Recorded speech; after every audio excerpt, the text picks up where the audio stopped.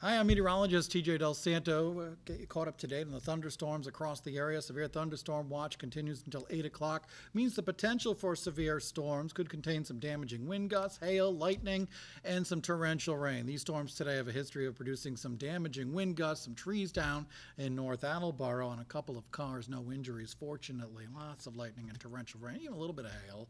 You see the line extending from the Providence area back into Old Saybrook. Lots of lightning in there as well. Hour by hour forecast, 6 o'clock. We're still looking at the line working its way off to the south and east. We'll be clearing out overnight, becoming less humid.